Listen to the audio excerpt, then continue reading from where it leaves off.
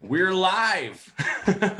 We're officially live with Aaron Harris, our co-host for the night, as Shayne is currently in Florida. He's in Florida with his daughter and his wife or girlfriend, and they're having his daughter's birthday tonight. So he might hop on for a little bit later. But in the meantime, we have a special guest host, Aaron Harris. What's going on, Aaron? What's going on? What's going on, group? I know I'm not as good looking as Shayne, but I'll fill in until he gets back. There you go. There you go. Well, don't let him know that, right?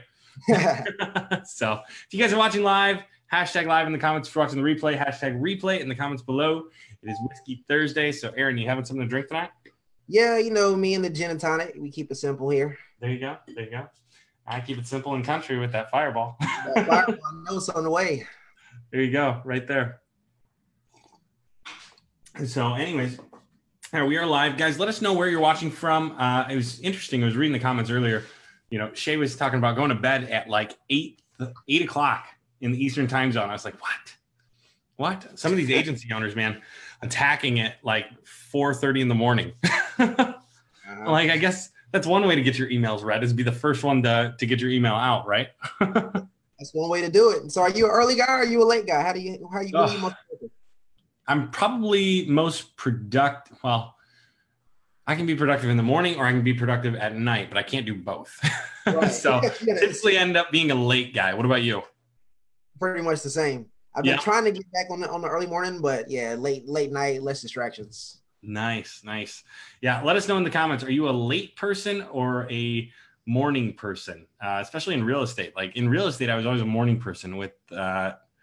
With this, I don't have to be such a morning person, which is kind of nice. So I see the shirt. You got the Key Marketing shirt. Is that your agency? Oh yeah, that was my agency. Yeah, we got some t-shirts and some polos, and trying to step it up a little bit. There you go. You say we. So how big is the agency right now? So right now it's me plus 3.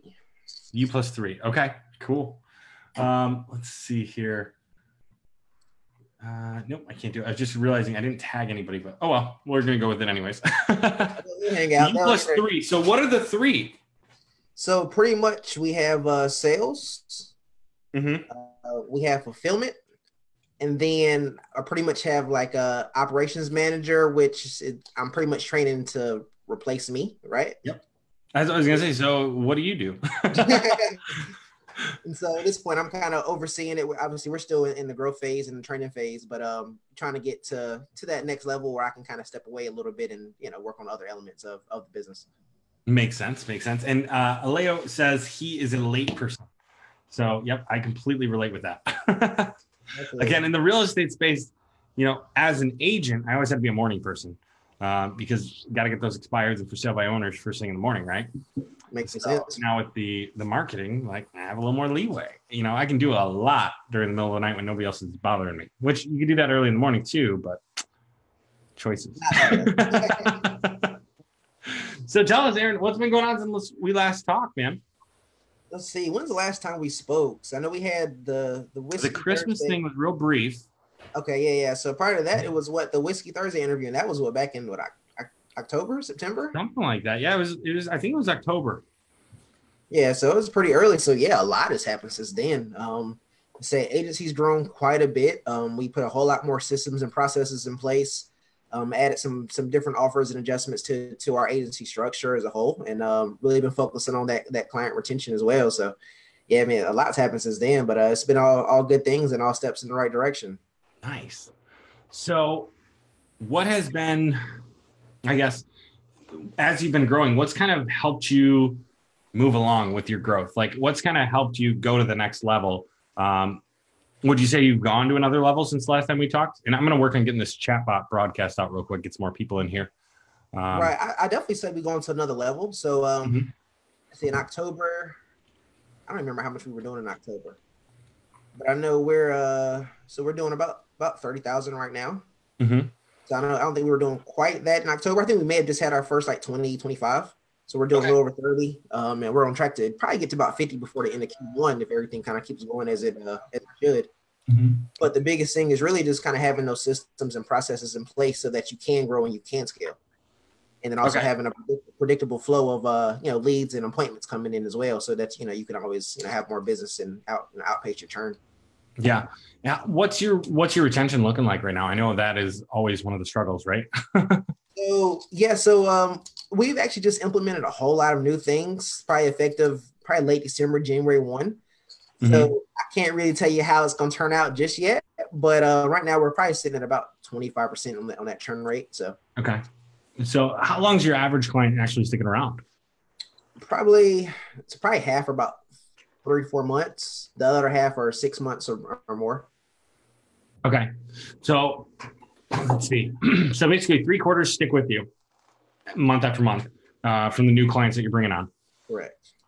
Half of those stay, around 3 months, and half of those stay 6 months or more. Is that right? Correct. Or half of those stay less than 6 months, half of those stay more. Yeah, you got it. Okay. And how's the full service package that you talked about last time going for you? So we haven't really changed our offer too much since then. Really just been getting better at selling it, and also we actually correction. We do contracts now, so it's a 90-day commitment. So that's another reason people are going to stay a little bit longer, because they're locked in now. Nice. So how has that changed your close rate? Has it made a big difference? So honestly, not so much. So Okay. one of the things that I think the only thing stopping people from doing contracts is really yourself. Especially in real estate, if they're doing any type of marketing, they're probably already doing 6 months to a year contract. And so, yeah, you're coming saying no contract, but then in reality, it's going to take 45, 60, 90 days to see that ROI anyway. So we're almost doing a service from, not making sure you stick around with the sell on. So you're saying, like, basically the whole difficulty with contracts is in our heads.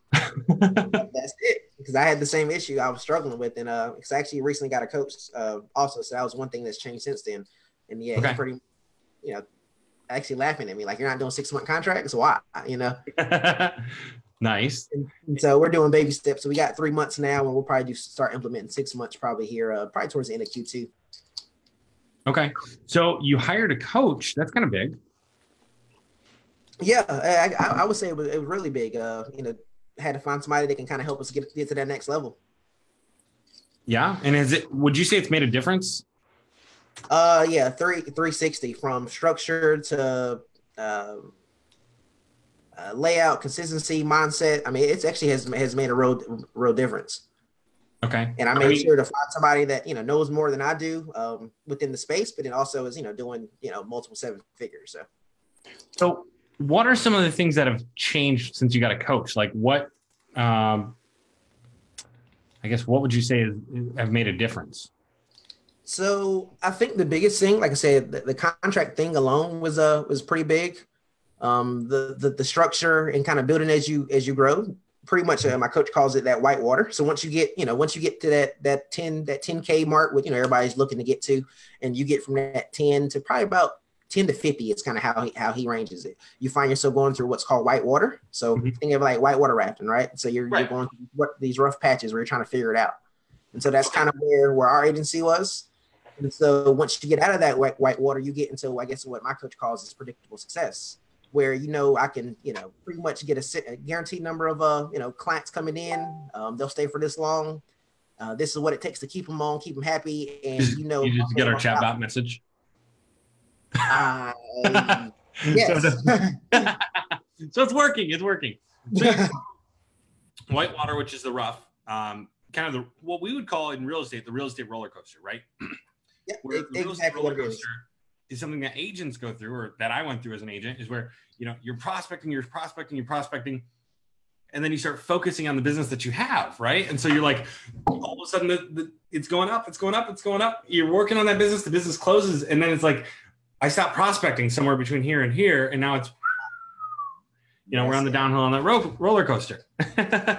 and so you're downhill, and then you're like, all right, we're gonna get the prospecting going. We're gonna go, and it's like, I don't even know how to explain it. It's almost like you have to keep prospecting, but like you also know you have to take the business and take care of the business. And you're like so nervous. And maybe it was me because when I started, like I was living in my brother's basement, right? I just got married and I'm living in my brother's basement trying to do real estate. And so, it's uphill, downhill, sweet. Oh no, and then you start Right. going again and going again. And it's like, as soon as that business is in your hand, it's so easy to drop the prospecting because you're like, I got to work this business, I got to provide for these clients.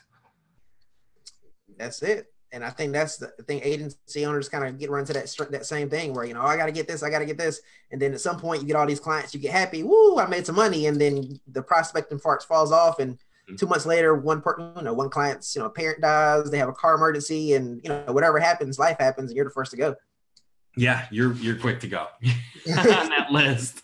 So they're like, all right, it's funny. They justify it, right? I'll find another way. We're going to make money with this and that and the other thing. And so they cut lead generation, which I think it's a big mistake in real estate. And I think it's something that a lot of agents do when money gets tight, right? They cut their lead generation. That's it. It's so backwards, right? But it is a large investment, right? So it's the largest investment that they should be making into their business. But because it's so large of an investment, typically, it's the first thing to go. First thing to go. Yeah, I need to save some money. I need to get my life back in order. Let me get rid of the ads guy. Yeah, let me get rid of the ads guy who's bringing in my business. Who's fueling my business at this point. But my referrals will take care of themselves, hopefully. Right. So getting a coach helped me as well in that aspect. So how did it kind of help you getting a coach to get off the roller coaster? So, like I said, pretty much from A to Z, it's kind of really a lot to kind of just put it in a nutshell, though.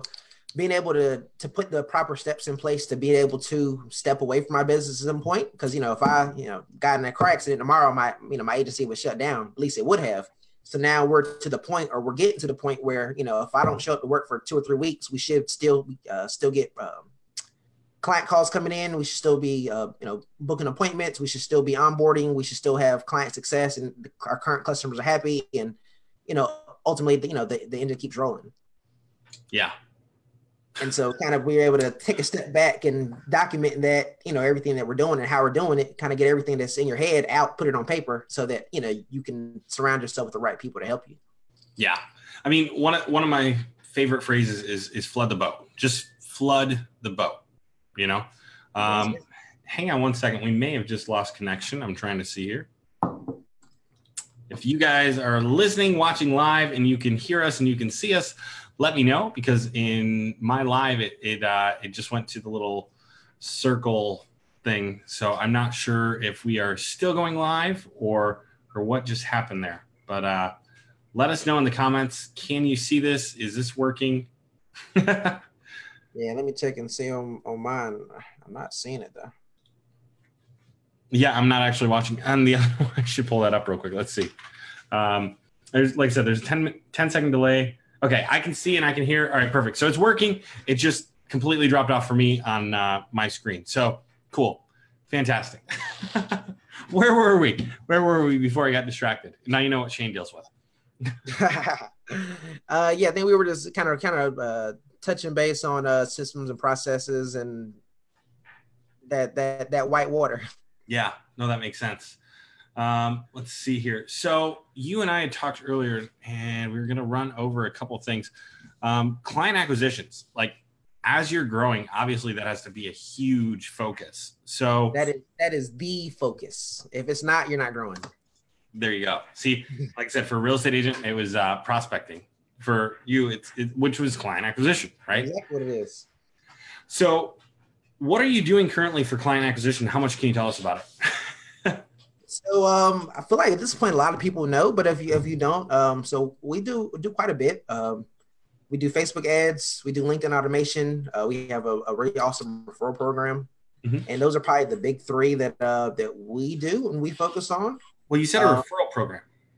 Yep. So we got a referral program too. So your clients are bringing you clients. Correct, and we just give them incentive to do so. Okay. How do you do that? Can you share that? I can't go into too much detail on that, but basically, just, find something that's valuable, offer it to your clients, and they'll be your biggest fans. That's fair. That's fair. Yeah, I've seen a couple guys do stuff like that, where they might offer like half off their next month or something like that if they refer anybody, right? And if they refer more than 2 people, they'll get the month for free. Different things like that, and it's like, wow, like you can really turn your current customer base into more customers doing that. And yeah, the biggest thing is just find out what your clients' pain points are. Find out what works for them. If it's cash flow, give them some money back. If it's vacation, you can there's services where you can give vacations back to them. Yep. What else have I seen people do? That's pretty cool. You can give them a vacation back. And actually, there's a program out there. I forget what it's called. Is, yeah. I've seen. I can't think of the name of it either, but I've seen that as a program. Yeah, it's like $40 a month or something like that, and you get like you can give away vacations, and it's like the stuff where I think that people have to sit through like a timeshare video or something. I don't know, but you can kind of give away vacations, right? Yep, definitely. So then maybe it's value. Maybe they need more leads. Whatever it is, you figure out what that is for your client, and give it to them. If you guys are getting referrals out there, let us know. Hashtag referrals in the comments, or let us know that you're getting referrals down there. Oh, we do have a question. Sweet. So Chris Lombardi. What up, Chris? Individual listing ads. Do you ever leave out how many bedrooms the house has to generate more leads? No. So doing listings, that's probably one of the things that always go into the ad copy is the bedrooms. Yeah, we always do bed, bath, maybe square footage. The only thing that kind of will take in and out sometimes is the price point. Okay, so you're putting that in sometimes? Sometimes, so usually we keep it out, but if it's more of a higher scale or luxury, people don't have an idea how much homes cost, so we'll put that in. But if it's not luxury, if it's medium price point, we'll leave that out. That'll cut down on the people that are like, oh, we can't afford that. Exactly. Yeah, which I've got mixed feelings on that, because I think there's a point to doing it, right? You are going to get more people that say, I can afford this, I'm curious. But you're also going to lose out on potential deals that might not be $600,000, but if your agent's okay with working with $300,000, why not leave it out? It depends on who you're working with, but yeah, in terms of the bedrooms, we always include it. Yeah, no, I've pretty much always put bedrooms in, but I can see where he's going with it. Trying to keep that, keep the mystery there, keep it alive, so that you can get a little bit more interest in it, or a little bit more questions, maybe some engagement on the ad and whatnot. No, it makes sense. So growing by referral, growing by, you said email, Facebook. Okay, Facebook and LinkedIn. That's what it was. Okay. So Facebook, are you running ads for your agency? Yeah, we run ads for agency. Have you come up with your acquisition number? Like, this is how much I pay to get a client? I need to. I know how much we pay to get appointment. So right now we're usually around $30, $40 per appointment. Yep. So now I just need to kind of sit down and figure out how much it's costing to get them booked on. But yeah. Well, I mean, it's just take your appointment set to close rate. So not set to close rate, and then divide that. So yeah, sit down and do some math. But so I don't have math. we can get the number. We can figure it out. I like it. So let's see. Shayne says, "Hey, my man, Aaron, what is up, guys? What's going on, Shayne? Glad you're on there. Glad you're watching. I think Shayne is going to pop on a little bit. We'll see. Shayne, maybe let us know. Are you gonna? Are you not? Are you gonna? Are you not?" But anyways, so you're doing that, and you're also doing LinkedIn. Now, LinkedIn just changed a lot of stuff in December. Yeah. November, December, they changed a lot of stuff. So are you still seeing that as really a great place to bring in clients? So for us, yeah, it's been working great. It almost is working a little bit better. I don't know if I wondered. The effort is elsewhere, but it's been working really well for us. Okay. Nice. And honestly, just as far as acquisition, it doesn't really matter so much what you do. Just find you 1 or 2 things that you're good at and get really good at those. If that's cold calling, if that's emails, if that's Facebook, LinkedIn, whatever that is, you figure out what you like to do and just take it and run with it. Yeah. And I've been doing a few different coaching calls this week because we just launched our student program. And so in these calls, that's one of the most common questions that I would say I'm getting in every single call is, what should I do to bring on more clients? Right. It's almost the same thing I tell them, right? Is what do you like to do? Like if I tell you cold calling is the best way to do it, are you going to freak out and not call anybody? Or are you going to pick up the phone and go? Like, what are you going to do? because at the end of the day, it's about conversations. Can you get into those with cold calls? Perfect. Can you get them to them with emails? Great. Facebook ads, LinkedIn, whatever. Like, what are you doing and what are you comfortable with doing a ton of in order to get into enough conversations to close clients? That's it. But it's funny when people ask, like, what should I do for lead generation? Well, pick one. Pick the one that you want to do, and we'll help you get there. Right? What would you say is the most common that you find that your students tend to gravitate towards when they get started? Probably lately, it seems like cold calling. Honestly, lately it seemed like cold calling and a little bit of LinkedIn.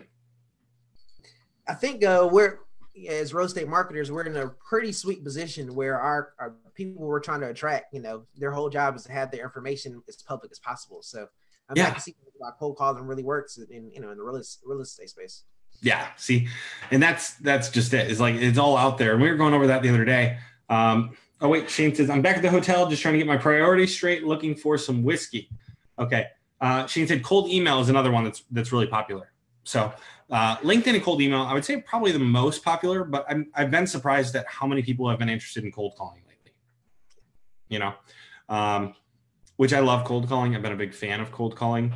I haven't done it much for agency because with agency, coming from 6 years in real estate at one of the top teams in the country, I had a lot of connections, right? So I didn't have to do a lot of cold calling.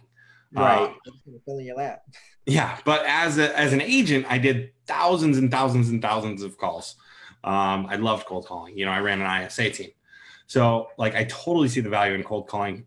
One thing that's interesting that I think people miss is if you have a little bit of a budget, you can get somebody to scrape the data for you, plug it into an auto dialer, and just go to town. An auto dialer changes the game. When you can call 350 to 350 people an hour. Oh, that's insane. Oh yeah. It's a good time. And it's funny because there's a dialer out there called Mojo, and they have what's called a callback message. Okay. So you're dialing with 3 lines at once, and it's called Mojo Dialer, guys.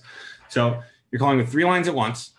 If any 2 people pick up, right? If it's one person, you get connected. If 2 people can connect at the same time, the one who picked up first gets connected to you. The one who picked up second is going to get a message that says something like, hey, I'm trying to reach you real quick about, your real estate business. Let me call you right back. It could say that. Or what I've seen some people do is they'll say, hey, how's it? Yeah. You know what? With bad connection, call you back. And so the person waits, and like you get done with your other call, and it automatically calls them back next. Oh yeah, that's insane. That's massive value right there. It's gold, man. It is gold, and that's Mojo Dialer for anybody who's interested in that. It's a triple line. It's mojosells.com. It is great for making calls. The biggest one that I've run was when I had the ISA team. We were actually running, I think, something like 15 lines at once. But we had somebody pick up anytime somebody to answer. Like, it was a really robust calling system. Yeah. It was a lot of fun. That's awesome right there. Yeah. So anyways, what else? We said we're going to run over pricing packages. This is a huge question we get, and I love this one.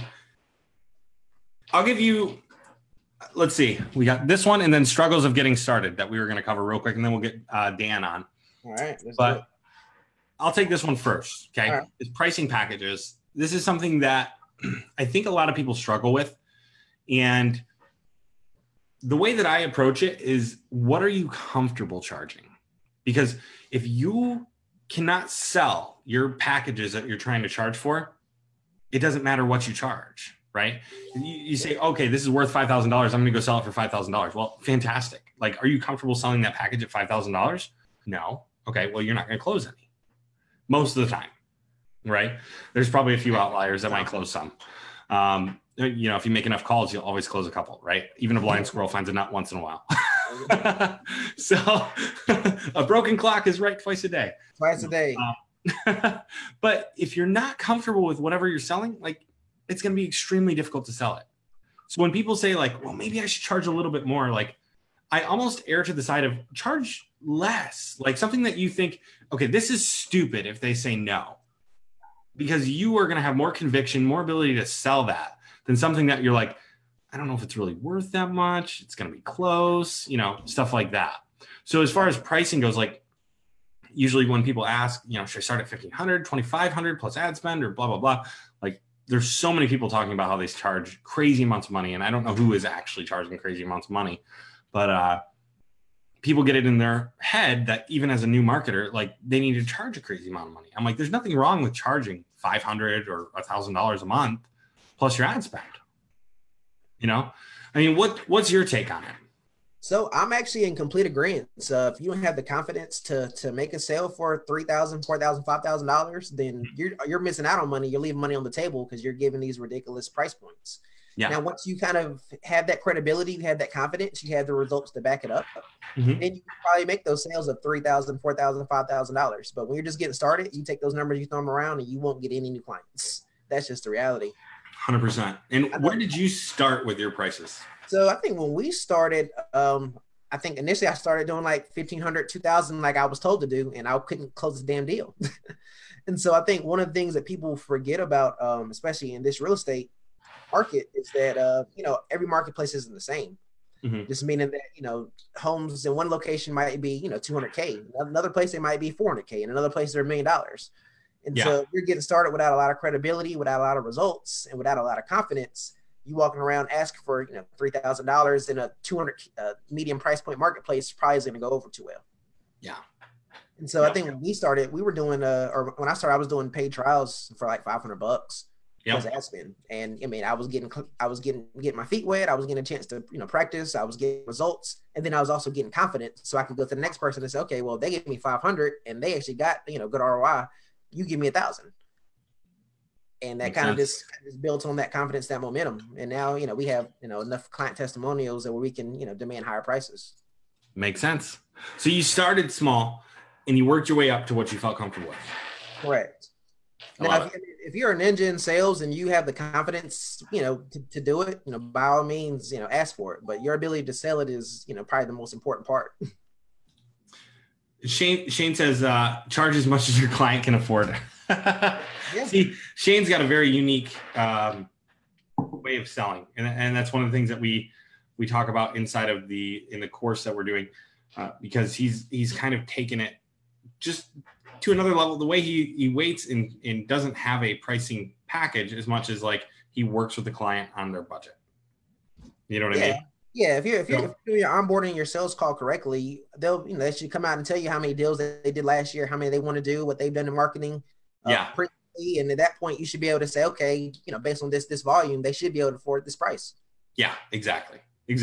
And then where this whole thing meets is, can you pitch that price to them, or are you not there yet? Exactly. Right. So let's see here. We've got a couple questions right before we get there. We'll get Dan on in just a second here, and tell us a little bit about getting started, because I think there's a lot of people. We just hit 4,000 members, so thank you guys so much for joining the group and watching and joining us in all of our adventures. But Aaron, talk to us a little bit about getting started, because I think there's a lot of people that are still just getting started in this niche. Like, what are some of the challenges you faced, and how did you get past those? So I think when I got started, the biggest thing is it's kind of just the reoccurring problem that you're running the agency as a whole is getting clients. And so when you're getting started, you don't have those testimonials. You don't have that confidence. Usually you don't have, I guess, all the resources you need to get them. Right. And so I think that's usually the biggest struggle that people, they deal with. And so in terms of how to combat that, I know we gave it away in that guide for Christmas, but I'm a firm believer, just because how I got started, is start at your local level. So wherever you live at, your local marketplace, start reaching out to agents there where you can actually take them out to coffee, sit down with them, shake hands, put a name with a face, and those deals will be a whole lot easier to close. Love it. And is that what you did when you first started? That's exactly what I did when I first started. I cold called an agent in my marketplace. I did an open house walk-in. Got a client that way. When you say marketplace, what do you mean? Because like marketplace, it sounds funny because it's kind of a Keller Williams term from what I've heard. I don't know. that may be why I say it so much. But okay, so Okay. in I guess to more layman's terms, so Are the you starting your city. licensed? I'm not, but Okay. I'm spent a lot of time in the Keller Williams offices. Okay. Okay. That's what I was wondering when you said marketplace. I'm like, that sounds really Williamsy. But yeah, start in your city. Start wherever your town, your neighborhood, where you're comfortable at. It's not too hard to find a real estate office. It's Love also not too hard to go on Zillow and find agents near you. It's not too hard to drive around the neighborhood and see an open house sign and stop by to get more information. Yeah, and you know what? On top of that, there's I was talking to somebody the other day. They're talking about cold calling Zillow agents and basically calling the ones who have 20 sales or more in the last 12 months. And we were like, yeah, that's a great idea. But let me show you something. And I went through a couple different agents and I found one where they had 0 sales in the last 12 months. I said, this doesn't sound right. They got 42 reviews. Makes no sense. Yeah, they get off Zillow. Yeah, exactly. They stopped paying Zillow is what happened. So I told them, I'm like, you call every agent on Zillow. You don't just call the ones who are showing sales, right? Because when we looked at it, turns out this team, from what we could tell, they were doing probably somewhere between 30 and 40 million a year out in California. But going off of just the people with recent sales, you wouldn't know that. So I always tell people, like, go off of everybody in Zillow. Go off of everybody in Realtor.com. Yeah, I mean, when you're first getting started, you really can't be picky. Just call everybody and somebody will pick up and say, yeah. Yeah. Last question on this. How important was that testimonial for you? So starting at the local level, it really wasn't that important because you didn't really have it. So starting local, they're buying you. So as long as you present yourself well, you seem halfway decent, like a halfway decent human being, and you act like you know what you're talking about, most people will give you a chance. I love it. Because I think that's something a lot of us struggle with is we don't have a testimonial. And so we're like, what do we do? And next thing you know, it's 3 months later and we haven't gone out and gotten clients or even attempted to do so because we're so focused on that testimonial. Yeah, get your ass up and get your boots on the ground and you'll get one. But you gotta want it. Yeah, exactly. And if you guys want more details on Aaron's method, you can easily just look up his last Whiskey Thursday where he went over a lot more details on what you were doing, right? Yes, sir. So let's get Dan in here and you can co-host with me. We won't drill you so much. Let's do it. So let's drill Dan. What's that? So let's drill Dan. There you go. So Dan was actually there he is. Look at that. He was ready to go. Dan, what's going on? Okay, now he's right side up. Can you hear us now, Dan? Yeah, what's going on, man? I'm using my my phone to make sure I get stuck with good internet connection. I love it. So Dan, you're a podcaster, a blogger. You're the founder of Stealth Media Group and a founder of Facebook Marketing for loan officers and real estate agents that has over 4,000 members of just real estate agents and LOs. Is that right? Yep, that is long story short. Yeah. Well, and that's what I told you. I'm like, hey, give me background real quick, so we can go over it. So, tell us a little bit more about yourself, and then let's jump into some of these questions. You can answer them with us. Yeah, no, totally. Yeah. So basically, guys, I started about 2 years ago in the internet space. Started actually with a podcast when I was in college called Dorm Rooms to Conference Rooms. Dorm room what? Dorm rooms to conference rooms. Okay. So because my co-host was also in college as well. Yeah. So it was kind of like that bridging of the gap, another entrepreneur-based podcast, but with like college kids. So I just thought it'd be fun, different, whatever. And basically what happened is from that I interviewed who was eventually my business partner on our show, and we decided to start an agency together. And what did we dive into right away? Besides real estate agents, because we were like, these are the most accessible people that we can find. And it's even more funny because you guys just got done talking about the Zillow deal. And I'm going to give you like a little bit of background how we kind of landed our first clients using Zillow. We actually, I was in college. I played college lacrosse, had classes, all this crap, right? So at night, I used to actually take a list of 50 Zillow agents, and in between class or during class, I'd be texting them, trying to hop on appointments with them by sending out kind of like a baity type text, like, hey, I want to send over a couple buyer leads. Do you need help with that stuff? So I was trying to just send them different types of leads, different stuff like that. And that's really how I got started with it all. So it's kind of a little cool background story. Awesome. Love it. Nice. Aaron, do you have the questions up? let's see here. I think we've gotten all the way. Let's see. Actually, we got? We're down to Nicholas Bello or Bellio. Nick, I'm not 100% sure how to pronounce your name, but it looks cool. So biggest problem, actually, growing my ISA team. We're closing too many clients too fast. It's a good problem to have. Again, it goes back to that statement, flood the boat and figure it out. Let's see here. Can hear and see still live. Can hear and see. Dan, you let us know you could hear and see us. Yeah. So David, best way to do it, grow by referral. You can add $5,000 a month. Easy. Best way to do it is get referrals with no money paid. Yeah, 100% agree. If you can get referrals without having to give them a free month and stuff like that, more power to you. So let's see here. And if you guys are watching right now, hashtag live in the comments below, hashtag replay if you're watching the replay, smash the like button, the heart button, the laugh button. We need some more emojis. I'm not seeing emojis. I feel like emojis today. Anybody else game for emojis? So let's see here. Cold emailing. Got to get that triple line dialer. Yes, David, you absolutely do. It's amazing. Okay. Matt with the facts. It's okay to start low, get out ego out, and get paid for your time so you can pay the bills. You can always fire them and upsell them later. Send them referrals, charge them. Okay, here we go. Right below that one. Do you see it by Nick? Yeah. What are your thoughts on, see? I'll be right back, guys.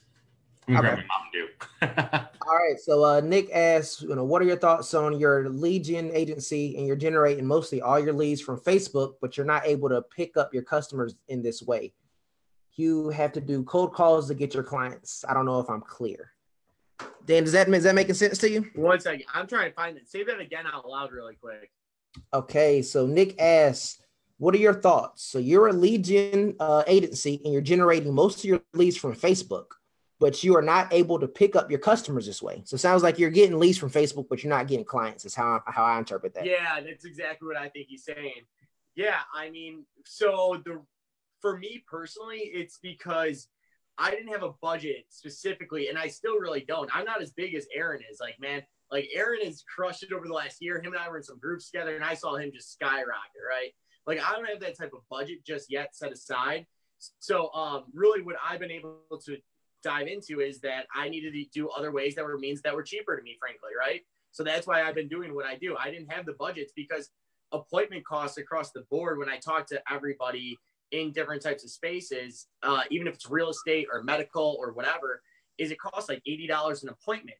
I wasn't confident that I could close yet, so I needed to go into cheaper routes to make sure that I could still scale, and you just got to bootstrap it sometimes. I don't know if that makes sense, but that's kind of why I did it my way.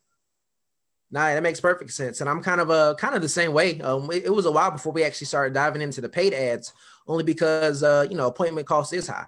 And so with having those high appointment costs, if you don't have your ability to sell and your ability to close on those deals, then, ultimately you're wasting money.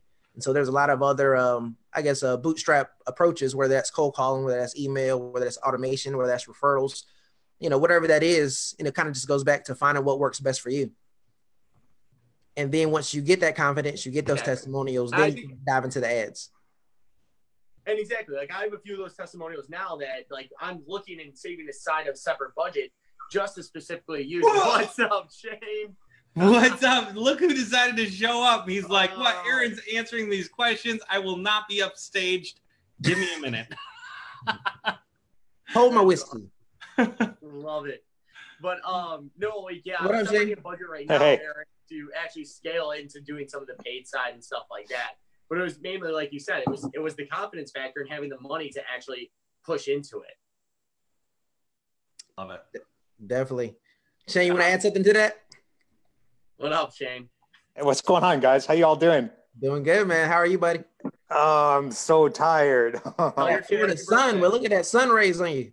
Oh my God. Yeah. I was up Matt and I were on the phone last night till probably 1 a.m. At 1 or 2. Yeah, something like that. And then I was up at 6 o'clock to go to Disney. And I've been at Disney. You didn't bring me to Disney, so it's all right. No. So I've been at Disney all day. Are you in Florida? No, but it's my birthday too, so I figured he'd take me to Disney too. But it's Happy fine. birthday, Dan. We forgot. It's Dan's birthday today. Happy Hey, birthday, happy birthday, Dan. Thanks, big guy. So it's been a very, very long day. We just got back to the hotel, so You figure out when I'm coming down for dinner? no, I haven't figured that out yet. We'll talk after. Fair enough. Yeah.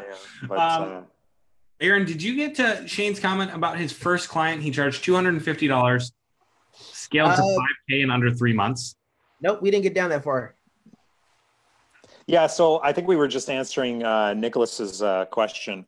I don't know if you guys wrapped that up or not, but Yeah, I think we were just wrapping that one up. And smash the like button and the heart button and the laugh button and the wow button and whatever button you want to smash, but smash it, please. And comment whether or not you're having. So I think just to get back to Nicholas's question, I think his and I think you guys kind of answered this, or Dan answered this correctly, but his question is more clients questioning you as to why are you not generating Facebook leads, and why you're telling us it's the best method to get clients.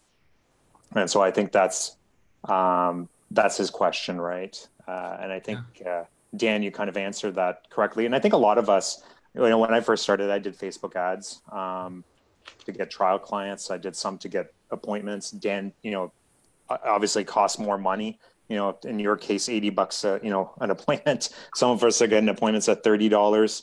And then some of us are just, like we're doing referral. We've got, we're doing numerous things, LinkedIn referrals, all kinds of different methods to try bring in leads. I think with real estate, the reality is that generating leads for real estate is so much cheaper, right? And it's just a good way. It's just a good way to bring in a lot of leads and fill up a pipeline. It doesn't stop the clients from cold calling. It doesn't stop them from door knocking or doing any other method that they're doing, or paying for any other lead sources. It's just the method that we're providing. Yeah. And I think another way to handle that is a lot of us are running, a client acquisition ad on Facebook for at least $5 a day, at the very least, to see what happens, to get our name out there, right? Running something most of the time.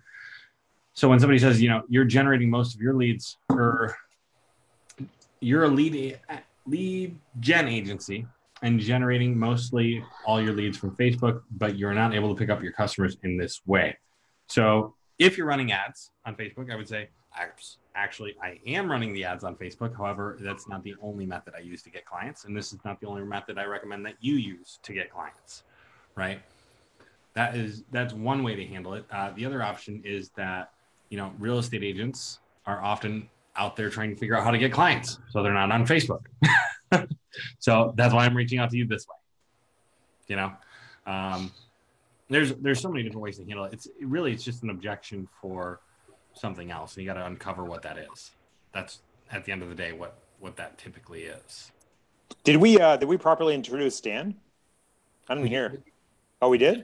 Oh, yeah, okay, cool. He gave us a whole backstory. He got a whole group. He gave us everything. Oh, yeah, he did. Okay, I didn't hear that. I read it. I read the whole thing. I was like, this is Dan Tieman. Okay. I sent him a nice little blurb. I just took it straight from my personal website and just, here you go. There you go. Straight from my website. Like I went back to my my hosting comedy night days. I'm like, give me your bio so I can get up there and read that real fast. Okay. You're lucky I just didn't send you I should have just sent you the link on my website that I send to all the podcast people. I just go, here you go if you need it. I like it. But let's go back to this one, Shayne, because you said you charge $250 a month, scaled to $5K in under 3 months. And this is kind of what we were just talking about, right? Is what to charge a client. And it's something that we hear so commonly, how should I price my services? How should I price my packages? Like, you took on a client for $250 a month. Most people would tell you you're stupid. Yeah. 5K in under 3 months. Most people would be like, how did you do that? Yeah. So, I mean, this just kind of goes back to addressing immediate needs, right? So in a lot of cases, when, we talk to like some of our students and, coaching calls and things like that, what ends up happening is people are going out there and they're pitching, Facebook lead generation, right? And so if you run into a client that doesn't actually want lead generation and they want to have their Facebook page, fixed, or they want to get 10,000 likes on their Facebook page, or they have a website that's not working, or they have another problem, and that's the immediate problem right now, forget trying to sell them on Facebook leads, right? and I think we all need to become a solutions provider as opposed to a lead generation provider. Mm-hmm. And when you can do that and capture those immediate opportunities, then that allows you to build relationships and trust. Yeah, go ahead, Dan. Yeah, so basically what I've started to Thank you for raising your hand, by the way. I'm not like Nussbaum last week, just diving in there. You know, I'm a little bit more relaxed right now, but we'll see what happens. So anyway, what I started to do too is I've started to find different ways where like these guys need help too. They're not always the best on the phones, and you might be thinking that like, oh, they're real estate agents, they know how to talk on the phone. Like a lot of times you don't. So I've given people scripts. I've helped written up scripts. I bought your guys' scripts. And everything. What you think of them? They're good. They're literally what people need. Like these guys just need help. Even the mortgage ones and stuff like that. Like I work with more mortgage guys than I do real estate guys. But what I started to realize is that they just don't have all around like certain systems in place. And I tried to be more than just a lead generation guy at the end of the day. As soon as we're just lead generation people, we're commodities, right? So how do we become more than just commodities? I built out courses for like I work with just like Nussbaum. I switched from real estate into med spa, which is funny. But with Zach, like I know Zach does this a little bit too, but I built out full courses that I give that spa and make their front desk go through it because they need to learn how to sell. So you just got to find different ways. I know people who built out full courses for their mortgage people or for their real estate people, and literally they just based it off this book, The Conversion Code. Yeah. Like, literally, the guy who wrote this is from Quicken Loans, and I based my whole course and everything from it directly off from the conversion code. I don't even know if you could see it with the ring light that I have going on, but mine's in the other room. I was just like, wait, do I have mine right here? I think it's in the other room. Mine's in my bag. Yeah, conversion code? Yeah. I thought it was really good. You could literally skip to the second section of this book because the first section is all about like Facebook ads or something like that, and the second section and third section it only equates to 80 pages. So it's only 80 pages that you got to get through. I picked this up from the local library because I didn't want to buy another book. I could turn bookshelves and like I just you rented it at the local blockbuster library. Yeah, I went to the library. I was like, I need the conversion code. I was like, I don't want to go out and buy another book. Like I got tired and sick of just buying book after book. I'm like, I'm gonna go and just go into the library one day and see if they got it. And I built a full course directly from this book. I love it. I don't know. I love it. What's his name? Chris. Gosh, what is his name? The guy who wrote it, Chris. Oh, Chris Smith. You Chris really, Smith. really? Yep. Just the most basic white person name there is, Chris Smith. There you go. So Chris Smith, but yeah, he does a really good job in there. And did we piss him off? And I think Shayne's gone. He had to go back up to Canada, man. He'll come back. He'll come back. Guys, smash the like button, smash the heart button, and the laugh and the wow and all that fun stuff, except for the angry button. Well, I guess you can smash the angry button if you don't like us, but smash something so that Shayne will get back. You scared him off. No worries.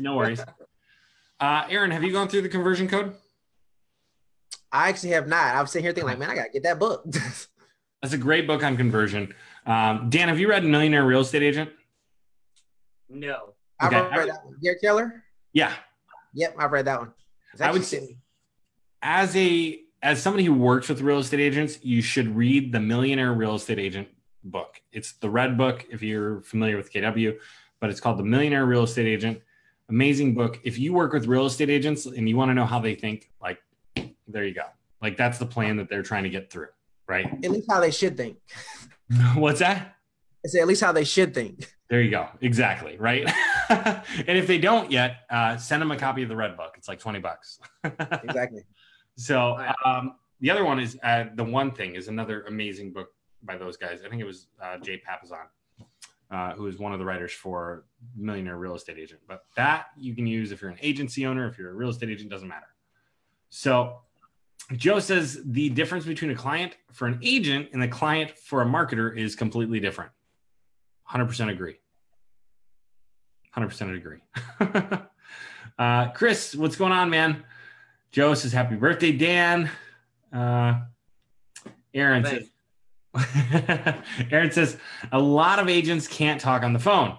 It's true. Well, they can, they just can't use the words in the proper order or syntax. Aaron says, I train a few agents, trust me, they're scared to death of the phone. I know. What's that? You guys have a great fix for that problem, I hear. Which one is that? It. The conversion mini course? You can't talk on the phone, so you just gotta get the whatever. The I can't even think the script. The conversion mini course, masterclass, whatever we're calling it these days. But yeah, I mean that honestly, it'll fix that problem. Yeah, it's pretty beast. Shayne's here twice. Shayne, you were literally here twice. Let me kick your other version of Shayne and see if you can rejoin now. We have 5 people here, but we actually have 4. So hang on. That's me because I joined twice. I'm trying to kick the old you. Sorry. Let's see. I lost internet. I have no. I can't get on the we'll just Wi-Fi. hide the non-video participants. Anyways, getting back to it. So, Aaron says, "I trained a few agents. Trust me, they're scared to death of the phone." Aaron, do you want to go through some of these other questions or comments and questions with starting with Jimmy Uzi? Let's see here. So Jimmy says, "I'm learning social media marketing and part-time valet with a loan officer. He's new and doesn't make any money. Should I not work with him?" Dan, you want to answer that question? Wait, ask that again. Wait, say that again. I can't find it. So Jimmy said that he's learning social media marketing and works part-time and work part-time valet with a loan officer. So I think he's saying that the loan officer is new and doesn't make any money, and he's trying to figure out if he should work with this particular loan officer. Yeah, no, don't work with him, man. If he's still working part-time and as a loan officer, you're going to send him people and he's going to be at his job. It's just not going to go over well. You're better off going find someone else. That's my 2 cents. Matt, you got something to add to that? Yeah, I mean, if the client has no way to pay you, it's not a charity. If you need a testimonial and it's somebody you know and you're going to get a testimonial out of it, maybe. But other than for the reason of a short trial with a testimonial, probably not. No. Shayne? I've ran into that issue working with the single agents and stuff like that, saying like, yeah, let's do this. And then after a week, you figure out that like, they actually don't have money and they're freaking out, man. Yeah. They're freaking out. Yeah. Well, and that's one of the questions I ask people, before I work with them, is not, can you afford this for a month? It's, can you afford this for 4 to 5 months before we start seeing results? Yeah. That's because, it. Yeah, I've had plenty of clients that will get a deal, under contract in 2 weeks. And you're like, fantastic. You're not the normal, right? You're the exception, not the rule. Exactly. But that's often the misconception that they have is that like, I'm gonna start working with you. I'm gonna have clients in 2 weeks. No, you're gonna have people to contact in 2 weeks. Number 1, you got to see, can you convert them? Number 2, can you get referrals out of them if you can't convert those? I mean, that's something that a lot of people miss is that you can get referrals from your leads. One lead is not just one lead. One lead could be like 16 leads. I literally had a client actually call me up. So we probably did 6 months together, and then she went MIA, called me back first of the year because when she left, she said she was going to try something else. Mind you, it's been working. So anyway, she came back and she was saying that, hey, I want to get back started 1st of February. I need to get those leads you were giving me before. And, another thing is a lot of those leads that you gave me, I actually got referrals from those leads. I'm like, you get it. Welcome back. Now I got to charge you. There you go. Like you've taken the red pill, the blue pill. You took one of them, the one you're supposed to take to see the other side, right? Right.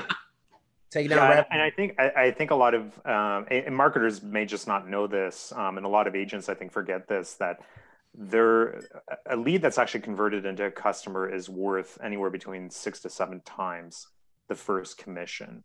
And that's, for a number of different reasons. One is because there's a high likelihood that they'll buy or sell another house with you, not just once, but 2 or 3 times. And then all the referrals, friends and family. So if you maintain that database over a long period of time, there's a good chance that you can multiply that original commission. So a lot of times when we work with clients, we try to identify what the long-term value is of a client. We basically use, an average commission and we multiply that by 6. And that's typically their long-term value. Yeah. And once clients get that, and I've had a lot of clients get, random referrals, even referrals from the email drips, where like we ended up getting 2 of them just recently, where one of them was an ex-husband that was looking for a house for his ex-wife. And he's like, can you help her out? And we did. And then another one was a friend of the family's that was moving to the city, and they had no idea who else to call, and they've been getting emails for the past 3 months, and we ended up getting the referral. So it does happen. The problem is that, you know, if clients don't stick around long enough, they don't see these benefits. So, you know, when they're only sticking around for 2 months, well, of course, you're not going to start seeing referrals out of those leads. But after 4, 5, 6 months, and you keep working those leads, and then after 2, 3, 4 years of working your database, then you start seeing a lot of referrals start coming through from those clients. Agreed. All right. So the next question is from David. And so this actually is to you, Shayne. So David asked, David who? I need to know who David who, so I know who. David Torrance. Okay. Can you answer his questions? Okay. Just tonight, though. Right. All right. So he wants to know, is there a Canadian equivalent of, was that Spaghetto? Spokio. All right. He says, I have a list of addresses and want to find phone numbers. He sent me a message. I never responded. Sorry, buddy. I've been traveling. What's that? We need to get Tyler on soon. Tyler runs Cole Realty Resource, and he can. I don't know what they can do in Canada. I know in the U.S., like you give them an address, and they'll give you like every name and number and email within 2 miles of that address. Right. So we need to get him on because he does have some cool deals coming up. Let's do it. But in the meantime, answer is I don't know. Okay. Sorry, I wish I knew. It's not a service that I need.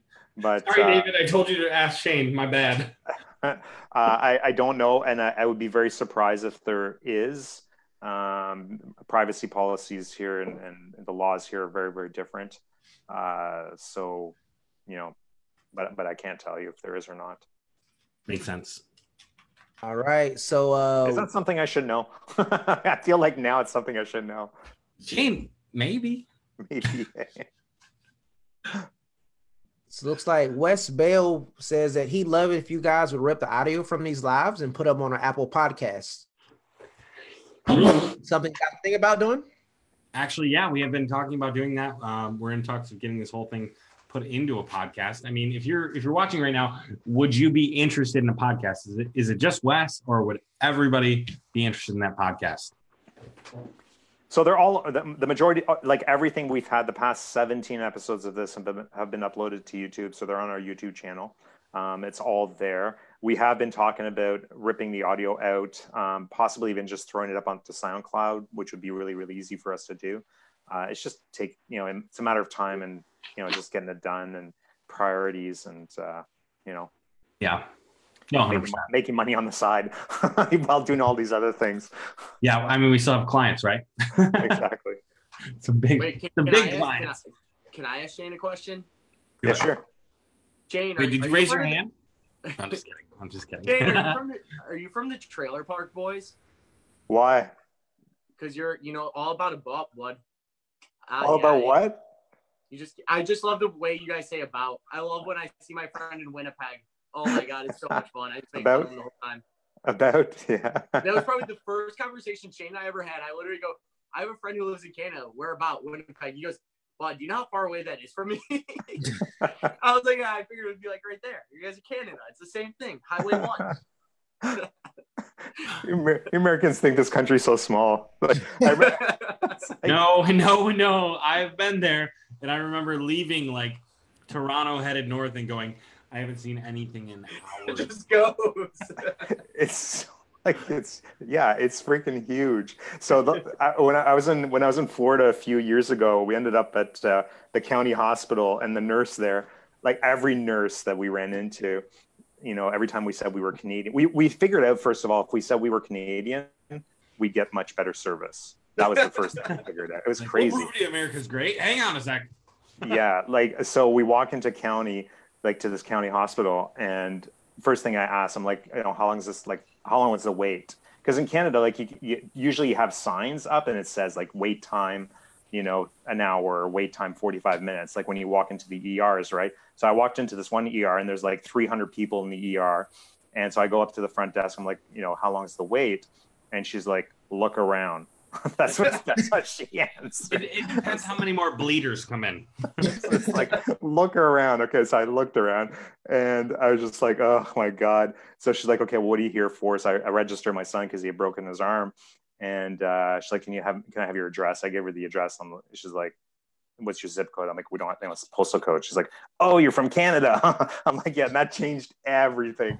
So like, I didn't even have time to sit down in the ER, and then our name got called out. And here, like, I'm walking by, like, the single father with 7 kids that's in there. I've got these old people that are half dying. They're all waiting. They've probably been waiting for 5 hours in the ER. And here we are walking by all these people. But I remember, like, in the next waiting room we went into, the 2 nurses came up. It's like, oh, we heard we're from Canada. She's like, oh, I know this person from this town, starts with an M. Do you know where that is? I'm like, are you It's the best. Oh my gosh.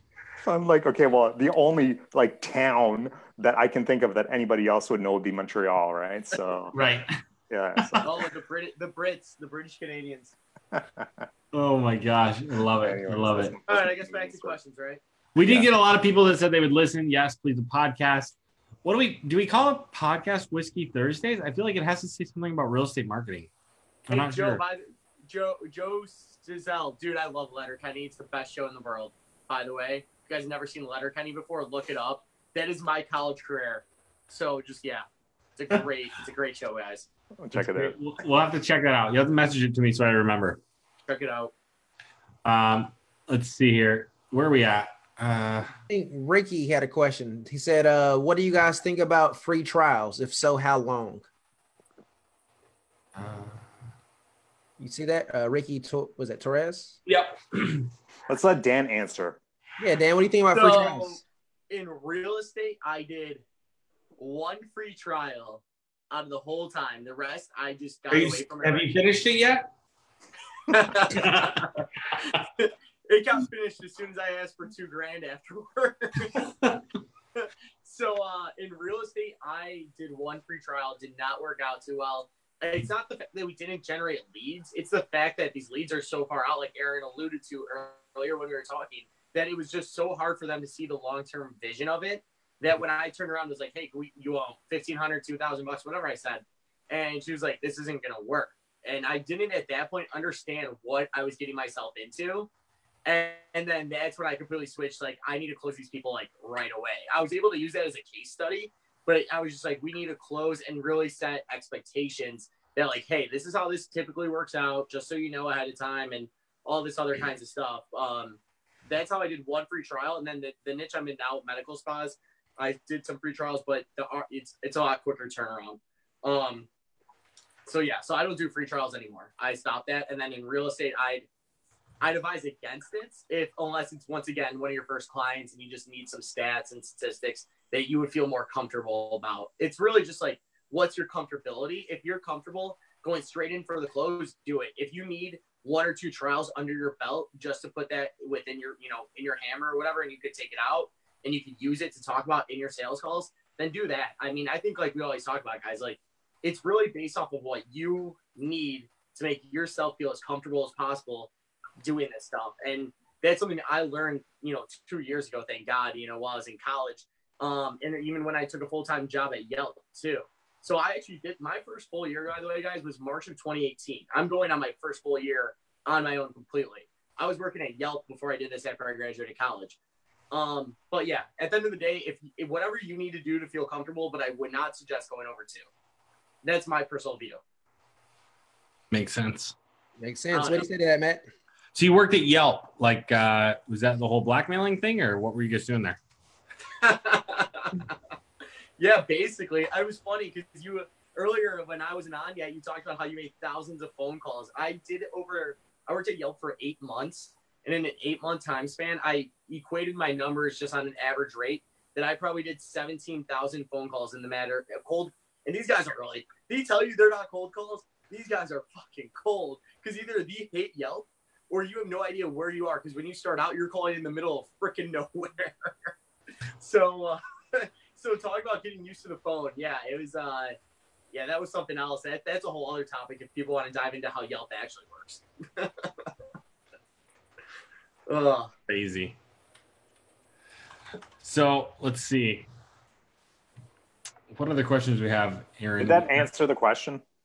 I hope, by the way. Yeah, I think so. Yeah. Do one if you have to, not more than two, and set proper expectations when doing so. Aaron, did you do one before? Did you ever do free trial? Yeah. So when I got started, I did one as well, and then I did get a testimony from it, so that was good, but it didn't translate into a paid client. And so then what we started doing was pretty much doing paid trials. So they may not pay the full amount, they are paying something. So, and also found that they seem to value the leads a little bit more when they had to pay for them, right? Versus, I'll call them in, 24, 48 hours once the lead comes in. Oh yeah, let me rephrase that. I did a paid trial in a sense that they paid just for the Facebook ad spend. Some people really get confused, like on the free trial, do I pay for it or whatever? I always made people, if I was ever doing a trial, they pay the ad spend. So let me put that out there. Yeah, so like I'm the only one that does anything different. It's like, so I did 11 trials when I first started, not just 2. I did 11. I think the biggest problem with trials, especially with people that are first starting out, is the expectation of what the trial is going to turn into, especially in the real estate niche, right? It's like putting your dating expectations out there on the first date. Like, it's uncomfortable, but you better do it, or you're going to end up dating somebody that doesn't matter. Exactly. And would you agree with that, Shayne? Yeah, no, for sure. And I, when I first got into this, the people I was learning from were like, okay, you go out, do a trial, get a success story, and success meaning you're getting results, you're getting leads, you're converting them into something, right? What I didn't understand is that in real estate, nothing converts in that trial. You've got to get really, really lucky for something to actually convert. And so, as I was doing these trials and, clients were getting frustrated, they were getting a lot of leads, but obviously nothing was converting. So, it's really important to set those expectations, and your success factors of your trials can't be results. So typically whenever, I'm working with somebody that is asking about trials, if they're just getting started in this, the success of the trial should really depend on whether or not you can generate leads in a specific market. And that is it. Not, can you actually generate results, right? Now, did you ever ask, this was one question I did ask, actually, as I switched niches, I did trials for a little bit in the medical, but I started to ask the question, what do you determine? Because I would say if we determine this as a success, we would like to keep moving forward. And then you would say, okay, I go, but here's my question for you. What do you determine as a success for a little trial over the course of 1 week? And that changed everything. They're like, well, as long as we get a couple conversations going, or we get at least one response, that'd be better than I ever had with any other marketer, right? So that's kind of where I was just like, what is their expectations? If their expectation was just like super low, that like, hey, I just want to talk to one person, all right, cool, this could work out, right? But if their expectations are like, I expect to close 3 deals in 7 days, right from the get-go, either A, you got to just push back like a bull, or you just got to be like, this is not going to work out. I'm just going to save you and I some time. Yeah. There's like money out there. At the end of the day, that was the biggest realization I had, actually, is this whole game, and this is kind of like talking from a broader perspective, is there's money out there. Like, there's money. You could say no to deals. Like, if it's not going to make sense, it's going to waste your time, you could say no. And I think people really misconceptualize that we need to just keep chasing the first dollar that comes at our face. Like, you could say no to a deal if it's not going to make sense. That's like, right. I've done that before. Like, if he didn't have money, I started saying, never mind, let's not do this, because it's not going to work. Exactly. So, and the other side of that too is that, like, there's no set rule out there. So if we go back to the pricing structures, there's no set rule that says you have to charge $1,500 or $2,500 or $3,500. I've done a lot of deals at $500 in the first month because I wanted the opportunity. It was just such a much bigger opportunity that I just wanted to start building a relationship with the client. So sure, I'll work for a little bit less. I know I value my time. It has nothing to do with whether or not I'm valuing my time or whatever. It's the same way that we used to do when we were, competing against, Dell. Like when I used to sell equipment, we're competing against Dell and IBM, and we're pushing, compact product into $1 million company. Like you're cutting deals left, right, and center so you can land that client because the opportunity is so much bigger. There's no set price, right? And the same thing goes for trials too. Like, if you're like once you start doing this for a long time, you start figuring out which clients are better clients than others, right? And you know what questions to ask, you know what to look for. And so if you come across a client that's doing, 50 deals, 100 deals a year. Like I've got one client right now, they're doing 450 deals a year and they're a team of 4. Like they're just, these guys are on fire, right? I want that client. I don't want anybody else to get in there. So I'm going to cut them a deal for the first couple months and make sure that I get my foot in the door and nobody else can get in there. Makes sense. So are you pro trials? Am I pro trials? Yes. I'm pro whatever. I'm pro whatever is going to work.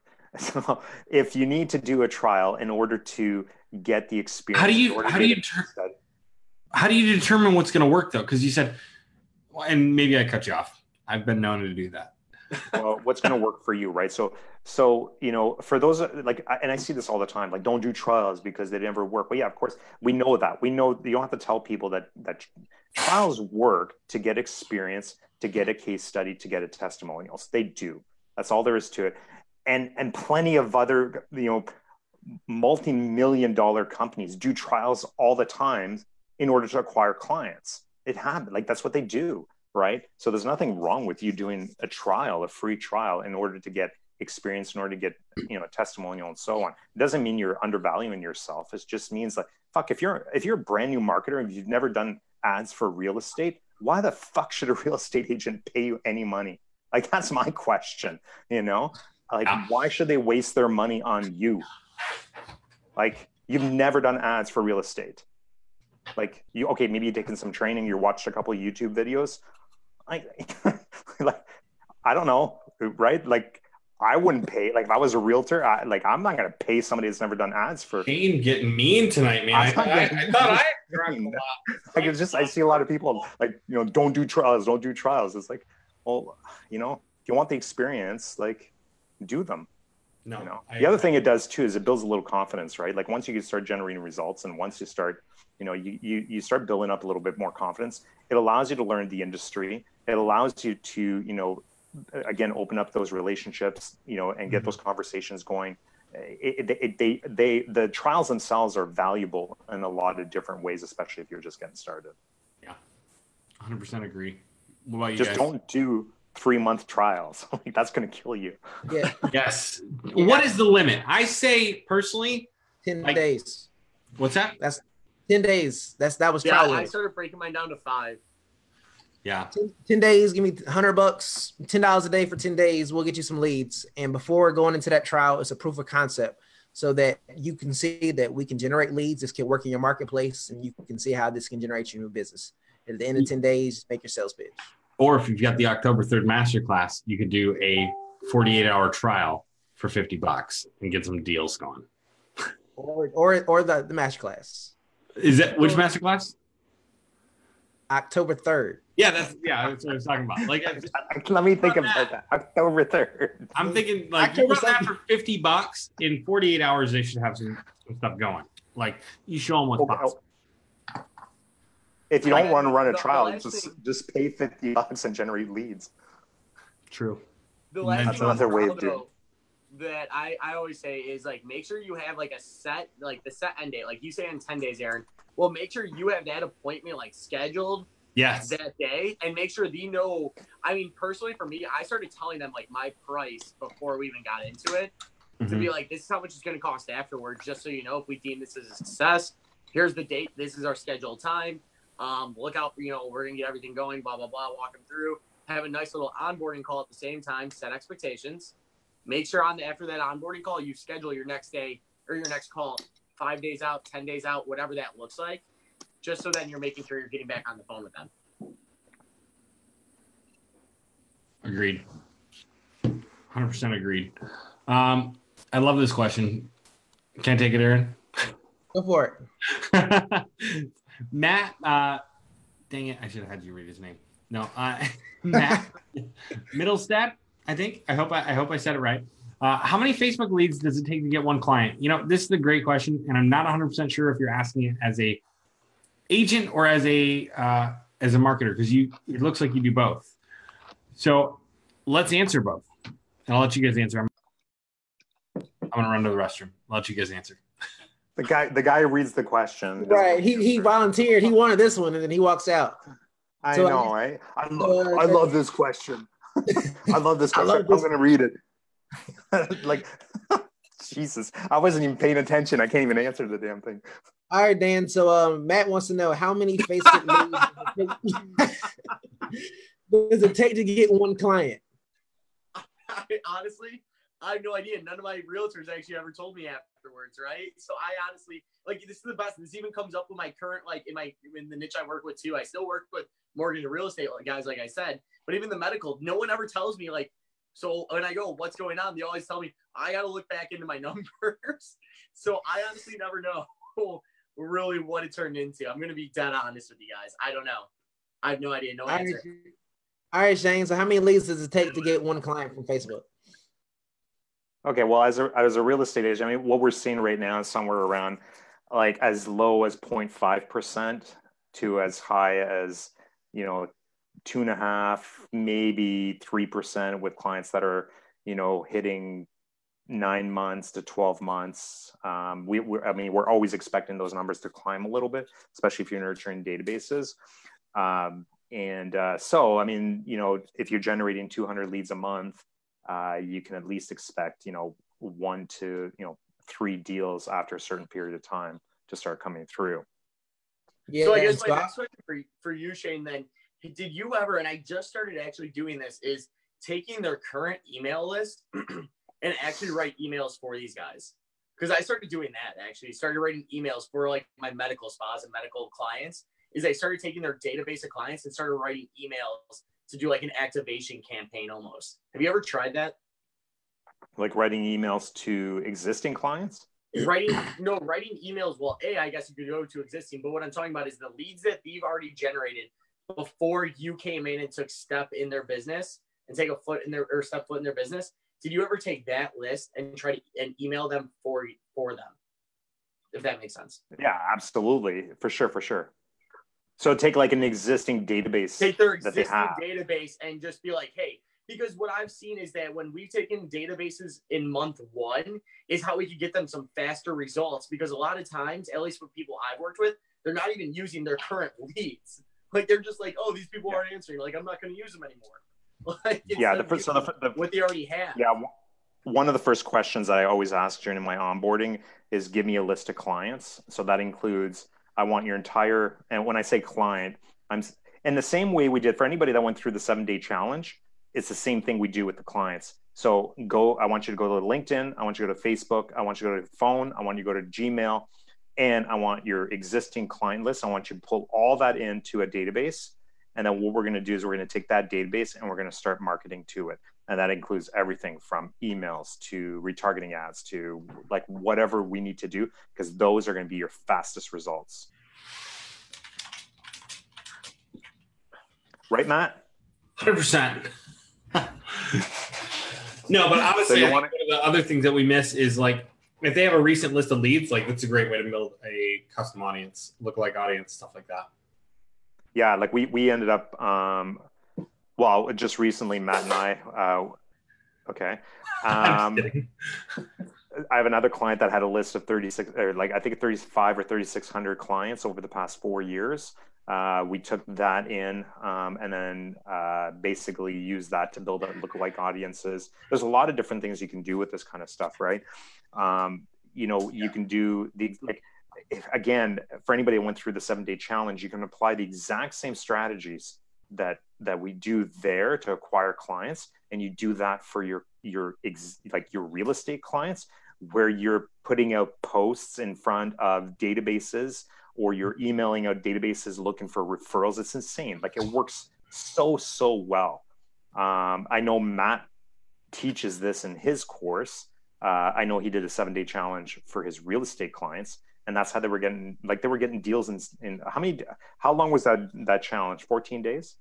The 7-day challenge we did? Yeah, it was 7 days. 7 days. Yeah, so basically within 7 days, clients are getting results. Like we had clients are getting real deals. estate closing deals in under 7 days. Like, we had one client, I should say, we I don't know that we had clients. We had at least one agent who picked up a cash deal at the beginning of the 7-day challenge, closed it before the end. Like, almost. Yeah. And the strategies are exactly the same as the 7-day challenge, where you pull in all your databases and then you go out and you start asking for referrals from those databases. It's the exact same strategy. Yeah, it's just like when you and I first talked about that, you go, okay, so you're just having people make more conversations or have more conversations. And I was like, yeah, but we make it a game. Yeah. You know? Exactly, yeah. Dan, you switched spots on us. I gotta hop off. What do you say? You gonna hop off? You keep hopping off, so see ya. I think he's out.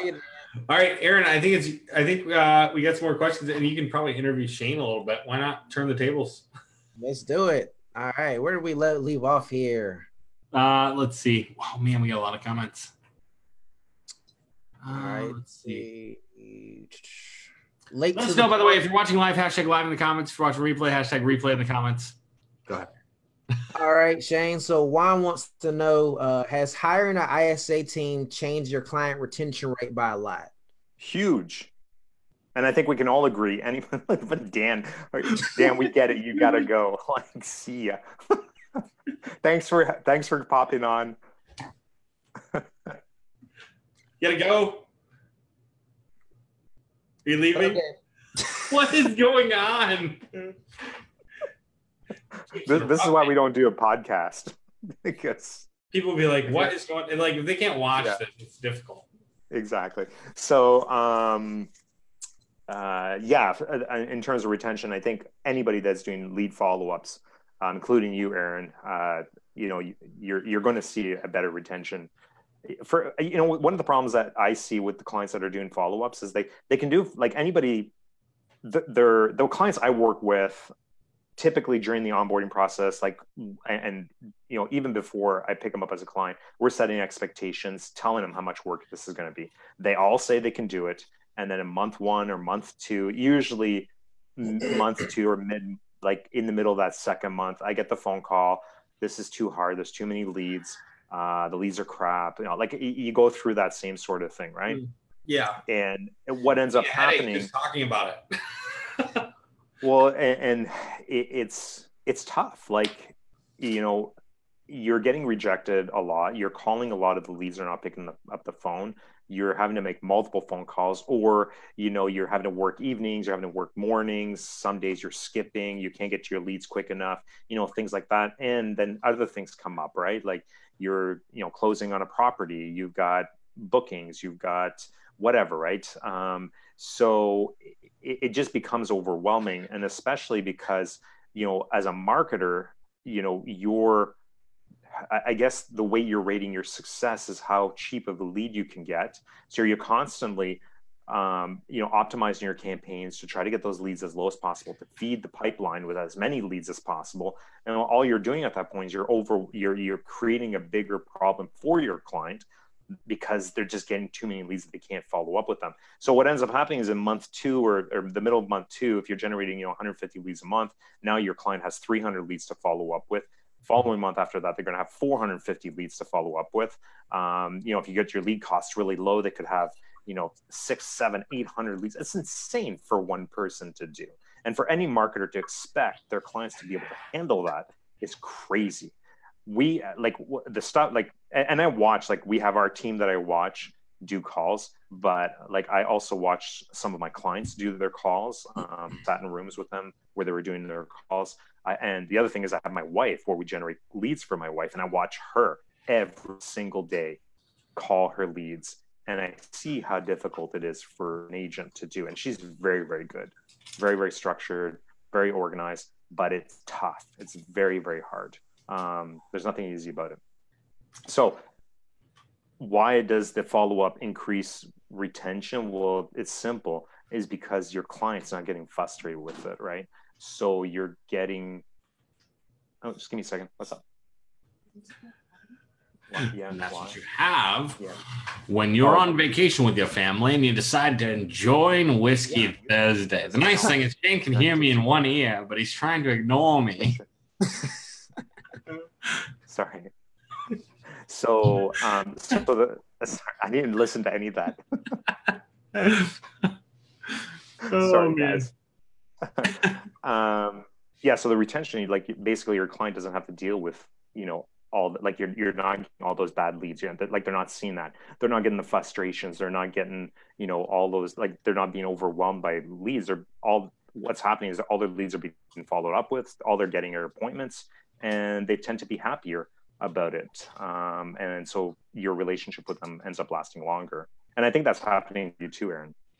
Yeah, definitely. I think you hit it right on the head. I think just to sum it all up, even though you kind of covered it, is you're running into these leads up. You add the ISA, you don't hear it quite as much because they're not calling all the leads.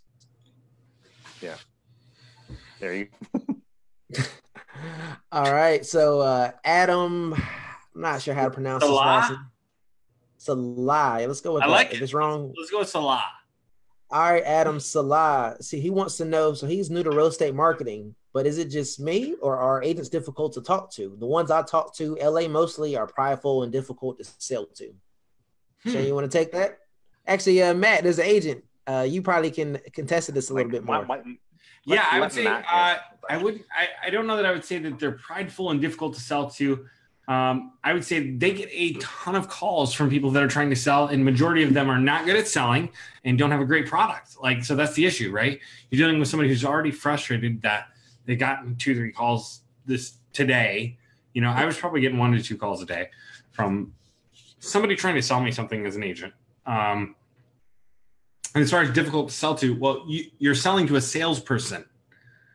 It's not so much that it's difficult, it's that it's someone educated in the sales process, potentially, right? Not always, but potentially. So yeah, let's see.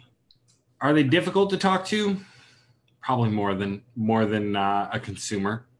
Yeah, I would say they're difficult to talk to, but I think with a little bit of practice, like it becomes a lot easier.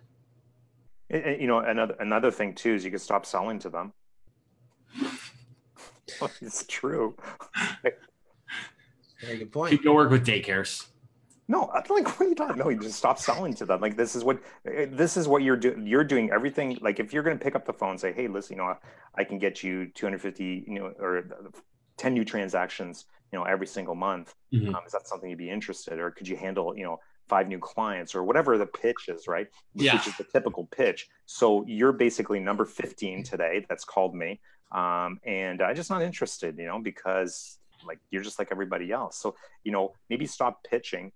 There are a lot of other ways to get clients, right? You've got events that you can do. You could go to BNIs. You could, go to open houses. You could there's all kinds of different ways they could put you in a position where you're not actually selling anything to anybody. All you're doing is starting conversations, and those conversations lead to, hey, what do you do? Well, I'm actually, I do lead generation for real estate, and oh wow, that's really interesting. We've been thinking about doing that, and that's what ends up happening with these conversations. You start building rapport with these people, you build a relationship, and that opens up the door. Or your other option is to continue to sell, but stop making 10, 20 calls a week. Start doing 200 to 300 a day. Like that's what you need to do if you want to do your cold calling, or if cold calling is the way you want to do this, right? Yeah. I would say you need to spend 3 hours a day doing lead generation if you want to grow. Definitely. Yeah. Aaron, how much time would you say your team as a whole is putting into growth each day? All of it. Nothing else matters. That's so funny. And while I'm playing, I'm only playing a little bit. So we actually will spend pretty much a lot of days doing lead generation, and we'll put fulfillment on like 2 days out the week, and we'll still do like half day focusing on leads, calls, demo and client success, and then we've kind of got the fulfillment side of things just kind of nailed down to like 2 days out the week. 100%. Yeah, I mean fulfillment. Yeah, and I don't know what you're offering, but a lot of times fulfillment, as time goes on, gets easier and easier because with the more clients, like you have more similar campaigns you're running, it's not that crazy, right? And with lead generation, like that's the challenging piece. So if you can say, all right, we're going to do fulfillment every morning from 7 a.m. to 8 a.m. because agents are not going to answer the phone before 8, right? Or 8 to 9 or whatever it is, right? So we're going to do fulfillment, and then we're going to we're going to go out and we're going to prospect. And maybe we're going to have client management calls or whatever you're calling, where you touch base with your clients, make sure everything's going good, figure out what you need to change for the one that's not perfect yet. And you set that up for like an afternoon, 1 week or 1 day a week, right? That leaves a whole bunch of time. Everything else is prospecting, sales calls, follow-up calls, making sales. I mean, Ryan Stewman talked about it when he was here. Zach talked about it, although you probably can't find the record of it, but Zach talked about, scheduling his day. Aaron, how scheduled are you? So not quite that scheduled down to the very minute, but pretty scheduled in the sense that I know from pretty much 10 to 5, we're clicking on all cylinders, just kind of based on how our appointment is. And if our calendar is not full, then we're calling and getting it filled up. Love it. I love it. What do we got next, Aaron? All right. I'll let you take the next question. I don't want to mess up any names here. So okay. Lily says, that's how you do it. Your first name. Lily says, Aaron, tell us about how you package your guaranteed leads. Somebody's been watching. Okay, Lily. So basically, we'll package it. So I guess it's more packaged from a sales standpoint. And so pretty much we'll just guarantee a set amount of leads. And so any package or any service that we offer comes with a guarantee of at least 30 leads or your money back. Really is more for a sales and marketing strategy. Never have had to give anybody their money back, but it does make it a lot easier for agents to get on the phone with you. Love it. What happens if you don't achieve your guarantee? What do you do? We've never not achieved it, but in the event that we've come close, we would pretty much, I'll spend my own dollars to get those leads. So yeah. We just had a conversation with somebody that actually, and I'm not going to name any names, but we just had a conversation with somebody that guarantees a certain amount of leads, guarantees a certain amount of customers. I think that's what it was. I guarantee a certain amount of customers, and I asked, like, okay, that's a big guarantee. If you're going to guarantee, 2-3 new customers a month, that's a big one, right? So what ends up happening if, you don't fulfill on that? It's like, I just pray they never say anything. It's like, okay. So basically, it's a marketing tactic, right?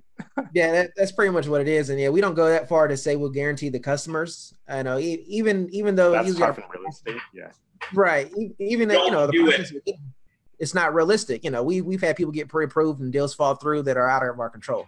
So we just worry about the thing that we can control, and that's the lead volume. Exactly. If you guys are watching, let us know. Are you an agent or a marketer? I'm curious what our audience is online right now. Just comment agent or marketer. Let us know what you are. And don't forget the hashtag. Feel free to hashtag if you want. Please do. Anyways. So let's see. We just got to Lily's question. Where are we at? I think Jimmy asks, is Ty Lopez's marketing agency a good course to buy? Who's that? Looks like Jimmy. No, what do you say? Oh, it's Ty Lopez. Social media. No, I'm just kidding. I don't have it personally. Do either of you guys?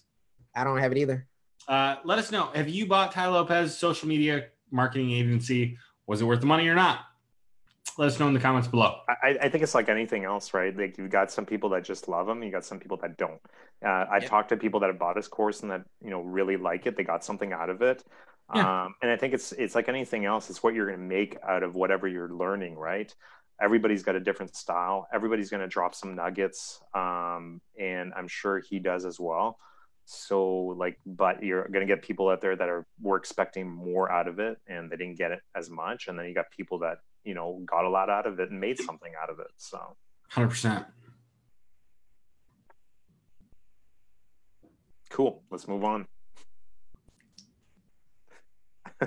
Who's reading the next Aaron. one? Oh, that's on me? Okay. Let's see. When I say co-host, I meant you probably take over. All right, let's see. So Chris is saying that he said if you never worked with an agent and never had a client, he recommends a trial. Looks like he had some good experience there. Let's see. All right, so next question. Joe Sizzle has a question. So as an agent, I've been told don't practice on your clients, practice with another agent and role play. Do you guys suggest role playing your pitch with other marketers? Yes, yeah, I do. I do absolutely suggest that, and I'm a huge advocate for role play. If you're not role playing, you're practicing the stuff that makes money on people that you probably should not be practicing on, right? Yeah, so you're risking your paycheck. Yeah, in our first student beta program, we did a lot of role playing. Well, I shouldn't say a lot, but for the people that actually wanted to, and especially people that were really new. So I get on the phone with them. We were doing they go and pitch me, and then I go back through what they were pitching, and we just go back and forth. And then we'd actually, once they do the call, we'd actually do a breakdown of the call after the actual pitch they did with the client. And we just practice that and try to get those people better. We didn't do a lot of them just because some people don't really some people don't want to do them, but absolutely if you can role play with somebody else, even if it's a family member or a friend or something, right? Doesn't necessarily need to be another marketer. Well, Shayne, that's almost how you and I started actually talking. Was a role play. Yeah, we were working on. Yeah, we were working on scripts, right? So yeah, that's kind of where we started. Yeah, you and I were doing a role play for scripts, and then we kind of started talking after that because we talked about talking prior to that, but we never really jumped on a call. And then you were like, "Hey, you want to practice this?" And I was like, "Yeah, I want to practice this." And you were like, "Okay, what is your background?" The way you responded after the call was like, "Who are you?" Oh, you're talking about that one call we did. Yeah. That was like our first conversation. That's right. Yeah. So Matt got it. We were doing some role plays and basically, hey, pitch your services to us, right? And so this guy out of nowhere is like, "Hey, I'm Matt Cramer. I'll do it." I'm like, "Okay, cool." And I think this was this was pretty recent after you left KW, right? Your last job, and you were just kind of getting into the digital marketing stuff. So Matt gets on, and he's nailing every single objection. And I'm like I remember thinking to myself, holy, who is this guy out of nowhere? This. It's we never heard of this guy. I don't know who he is. Yeah, I didn't even have Dan Henry's course, I don't think, at that time. Yeah, it was just your objection handling was just absolutely it was it was really, really good. Just well polished, right? Nothing out of the ordinary. Just you knew exactly how to handle objections. So no, it was good, and that's exactly how we met. Yeah. So yeah, practicing role playing and I've met multiple agents as well in the industry that we refer clients back and forth when I was an agent, just from going on Facebook groups and finding a role play partner. You talk twice a week in the mornings, do the role plays in the morning. It's a great way to get to know other people and network as well.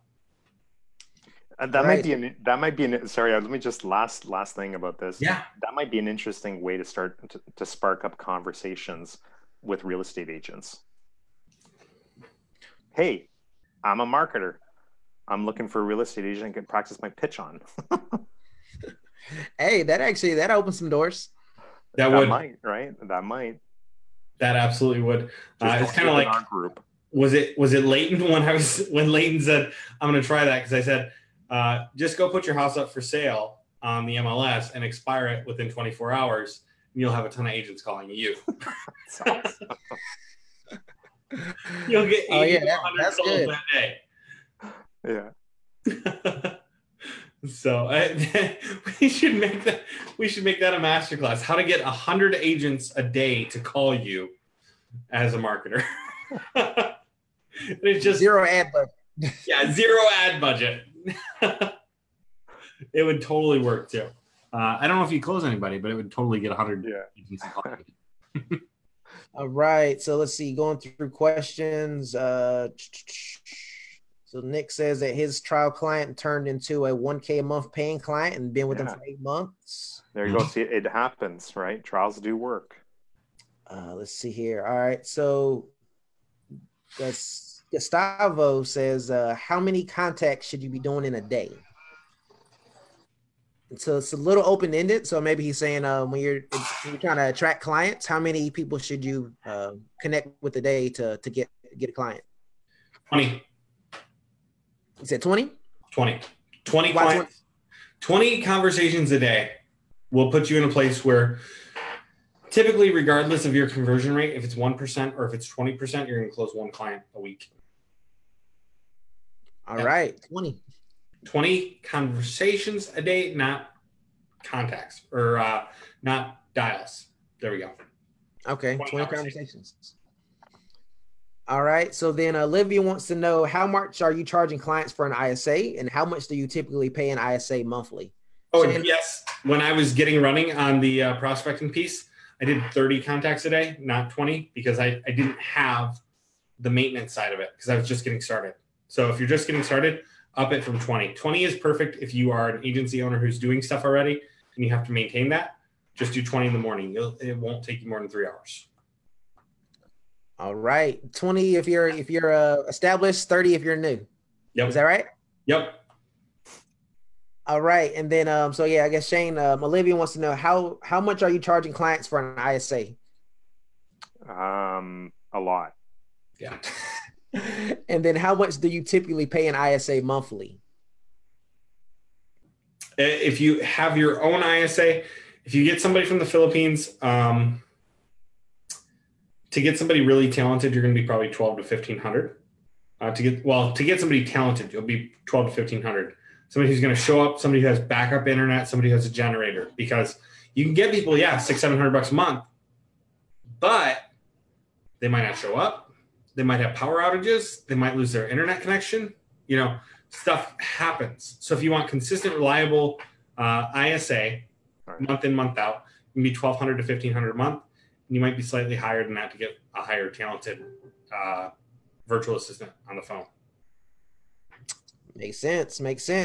Yeah. All right. So virtual assistants for 1,500 to 2,000 have beat every U.S. person I've had for 1,500 to 2,000. Yeah. Yep. 100%. All right. Well, that's good to know. All right. Let's see what else we got here as we wrap this up. Let's see. Aaron's like, I got to go. Now that gin's creeping down on me and I ain't got a refill, so I'm crashing. There you go.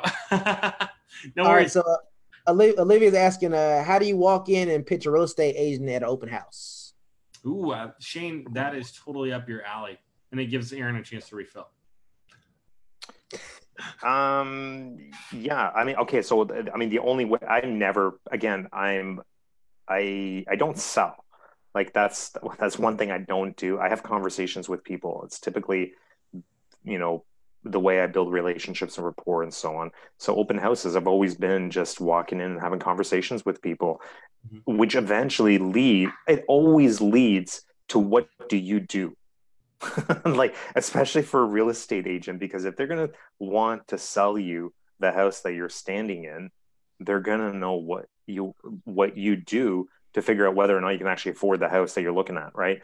So it always leads to what do you do, and then you can get into that conversation about you doing social media, and then hey, what do you guys do for social media, and you can get into this conversation about what the agent does, and I don't know, most of these conversations I've ever had at open houses, and I'm always very, very picky about the types of open houses that I've gone to. I've always looked for sort of that, like not the medium price point and not the highest price points, but sort of somewhere between that. And it's because I always, find that like the more expensive homes, the agents are less busy. And so it gives you an opportunity to go in and talk to them, right? So, I mean, I don't have a real pitch for that. Aaron might, because I know you talk about this as well. But for me, I've always just walked in and had a conversation with somebody, asking them about, what do they do, and, about the house, and, why I'm there. And I'm always honest about it. Like, I love real estate. I like looking at houses. And I'm just, trying to familiarize myself with the market, the neighborhood. And eventually that leads into, oh, well, what do you do? And then I get into, social media stuff, and that's pretty much it. Yeah, so I guess just to piggyback what Shayne said, when I've done it, or even when I do it, because I actually just did it last week. Basically, you're just going in to look at the house, and that's one of the first things they're going to ask you is what you do. And so once you tell them what you do, it kind of opens that conversation and that segue. And so then at that point, it's just a matter of connecting and seeing if you can help them. Outside of that open house event, maybe let's do lunch. Let's connect and have a conversation. But it's really about building those relationships, and that's kind of what leads to the business. Yeah, and like I said, they will always ask you what you do. I've never had an agent not ask me, what do you do? So, and the other thing else, they're trying to figure out, can you afford this house? Well, it's not just that. The other thing too is you got to remember, especially the better real estate agents, they're business people, right? Like, they're in the business of selling homes, and so they do have some interest in what you're doing. And as soon as you start talking about social media marketing, there's interest in that as well, whether it's for their own business or just learning more about it for selfish reasons. Like, they're going to want to know more. And that's where it gives you an opportunity to say, hey, listen, I'd love to talk to you a little bit more about this, understand your business, understand the industry a little bit more. Would you be willing to have a quick 10-15 minute coffee Tuesday? And it always turns into yes. And if it's not Tuesday, it's going to be Wednesday. Like, these guys like talking about their business. Everybody likes talking about themselves and what they do in their business. The other thing too, you got to remember, real estate agents, they love referrals, right? So if they're talking, the more they understand, the more people they talk to, the more opportunities opens for them as well. So you could be an opportunity for them. 100%. The other thing I will bring up is, when you start talking to an agent, as an open house, as a phone call, whatever, a typical rule of thumb is the person who talks more in a conversation feels like it went better. Okay. So if you guys have a conversation and it's you and the agent talking, and you're talking the whole time, you're going to get done and be like, that was a great conversation. The agent may not feel the same way. Okay. You want them to do more of the talking. You want to ask them questions. Yes, you can provide some value, provide some information, but ask them questions. Be intrigued about their business. Be intrigued about their challenges and their problems, and how it can be solved. Let that pitch come down the road. But in the meantime, make them feel like they had a great conversation, the same way that they have to do with their clients, right? They're making their clients have a great conversation by asking plenty of questions, getting lots of information. You don't always have to fill every gap with words. You can say, and just look at them. I just met with an, just to say something about this, I just met with an opportunity recently, and I walked out of that meeting and I'm like, wow, I just had a 2-hour meeting with somebody, and he has no idea what I do other than I do lead generation for real estate. That's it. That's all he knows. Nothing else. The entire conversation was about him. And we just went through everything about his business, his personal life, his, right down to like I know where he's vacationing next year, his grandkids' names. It was like, we really, and that's something that I feel I get really good at in these conversations, is just digging and digging and digging, right? Taking every possible opportunity and dig more into it so that you can get into those personal things. Because as soon as you have somebody start talking about where they're going on vacation next year, their kids, their, all this personal stuff, you've got them. They now trust you. You've built the rapport you need to now be able to pitch them on a $2,500, $3,500, $5,000 deal. they will listen to you and they will trust you at that point, at least to a certain degree, to allow you to pitch at that level. Definitely. And the only way you can do that is to ask questions and shut the fuck up. And I always tell people this, like when you ask a question and somebody answers, wait for the awkward, like as soon as you get that awkward feeling and that awkward silence, you know that you can now ask the next question. And I would say, if you've asked the last question, right, and they've answered, let the awkward silence linger. Let it linger. Just soak it in, right? Soak it in. Let it linger and just look and smile and shake your head. Because here's what happens, right? The person you're talking to is also feeling the awkwardness. Nobody likes awkward, right? Nobody wants that feeling. And the I don't want to say the better of the two, but like the person that's actually doing all the talking will actually jump in and continue to talk, or there's a good opportunity there for them to continue to talk and give you even more information, right? So if you wait for that awkward silence, it gives them an opportunity, because they may think they're done what they're saying, but because of that awkward silence, they're going to continue and just start giving you more information and diving deeper into what they were talking about. Yep, exactly. People, they hate that awkward silence, and it works to our benefit as a salesperson, whether you're an agent, whether you're a marketer, it doesn't matter. You ask them a question, tell me what has you looking at making a move, or we're looking at downsizing. And then there's this awkward pause, and they fill it almost every time. Rarely, if they don't fill it, they might say something like, "Yep, just want to downsize." You go, "Oh, okay, what's important about that to you?" Like, dig a little deeper and shut up. Yeah. Dig a little deeper and shut up could be your motto whenever you're talking to clients. Know when to shut up. You heard it from Matt here. Seriously. Yeah, and just to expand on that a little bit, as you're talking about, okay, what's the reason why you're downsizing? Well, because our kids, they've left home and they're gone to college now, so we don't need to. Oh, really? Okay, so how many kids do you have? Start digging inside of those answers that you're getting. Well, we have 2 kids. One of them's off to college, and absolutely start digging. But I would say don't dig too early. Don't dig before you hit the bottom. Right? That's right. Let them hit the bottom. You'll know when you hit the bottom, because it'll be this awkward, like, oh, we're at the bottom of this conversation. Right? Yeah. Give it like an extra 2 seconds and like literally count it out. They'll go 1,000, 2 1,000, and then go. Because if not, it'll feel like 10 seconds and it'll be like a third of a second. Like, seriously, it feels so long when you hit the awkward silence and you hit it right. But it feels just as long to the person on the other end of the line. Let them take the silence and fill it, because they're going to give you something valuable. They want to give you something that fits into this conversation, something that helps you, something that helps them, right?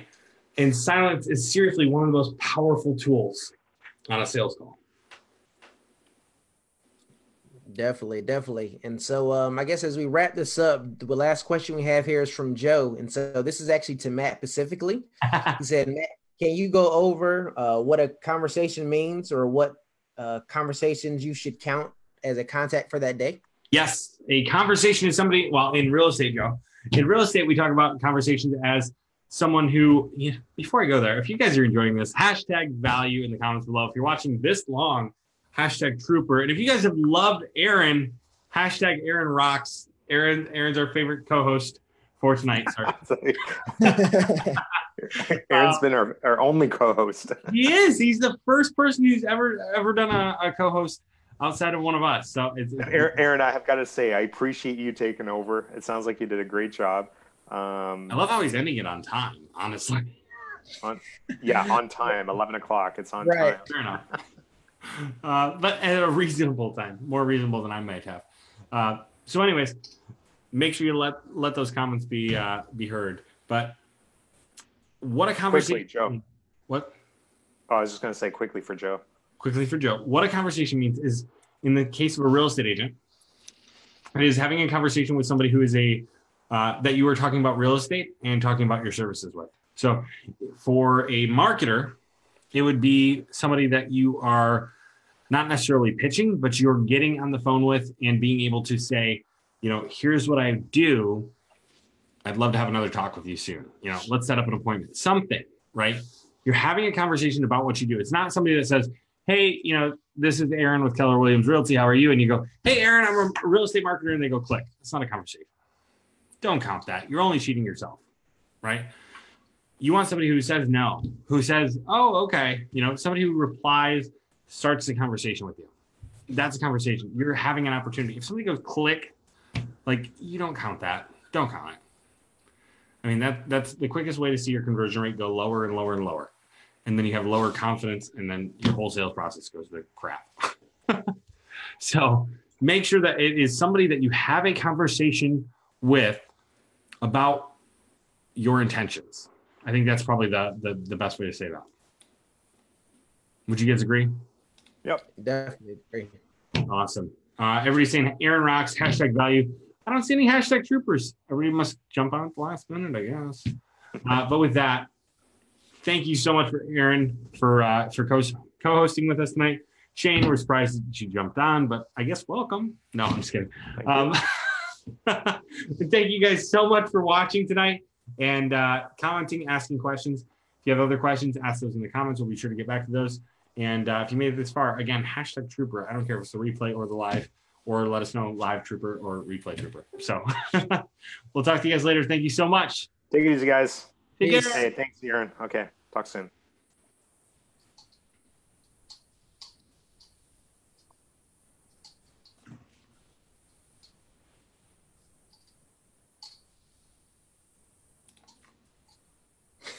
All right.